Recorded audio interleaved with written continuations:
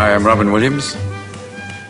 This is my daughter, Zelda Ray Williams. Hi, I'm Zelda Williams. Zelda, this story about you. Yeah.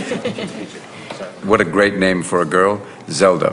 From what I've been told, they were playing Zelda when my mom was pregnant with me. Who thought, because we were playing the game Legend of Zelda at the time, I bought one of the first Nintendo systems and brought that home with a very large TV and set it up. It was Zelda, and it was amazing because it was just, it's addicting. I was playing it for hours and hours and hours and hours. And I think both my parents really liked the name, and so it stuck.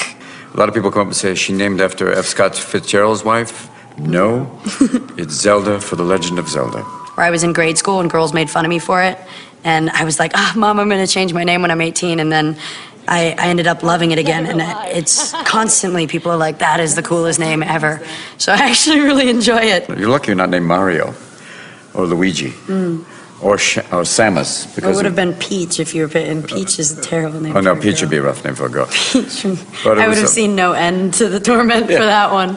Better than Ocarina or Epona as well. Epona, yeah, that would be one. That would be a bad one. I'm named after the horse. Creepy. Oh, creepy. Creepy. What? I think they just liked the name for a little girl, and it's a princess as well, so. When Zach said her name, Zelda, we went, oh, what a great name. It's magical, as she is, which is pretty amazing. I loved Epona a lot. It was one of those games where, definitely as a little girl, that was like the cute thing. I liked the graphics a lot, and I liked the gameplay a lot. Oh, I miss this game. Fabulous. That's what I remember, cutting the bushes. It's awesome. Actually, am I wrong, or did they improve the graphics so that it looked even cooler on here? Because I don't remember them looking like this sharp in the old game. It's amazing.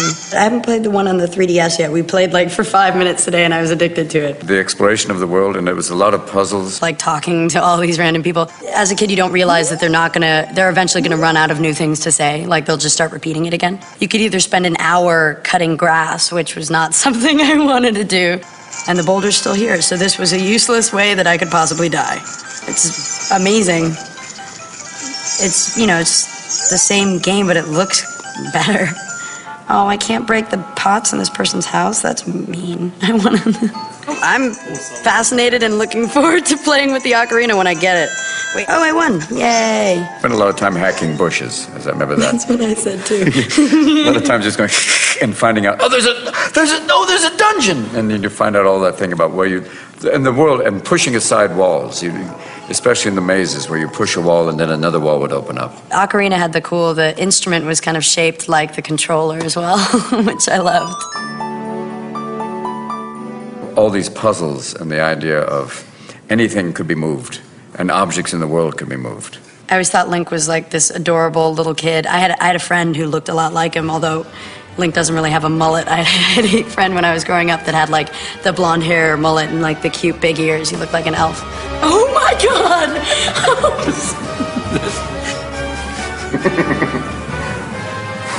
You don't believe me, do you, woman?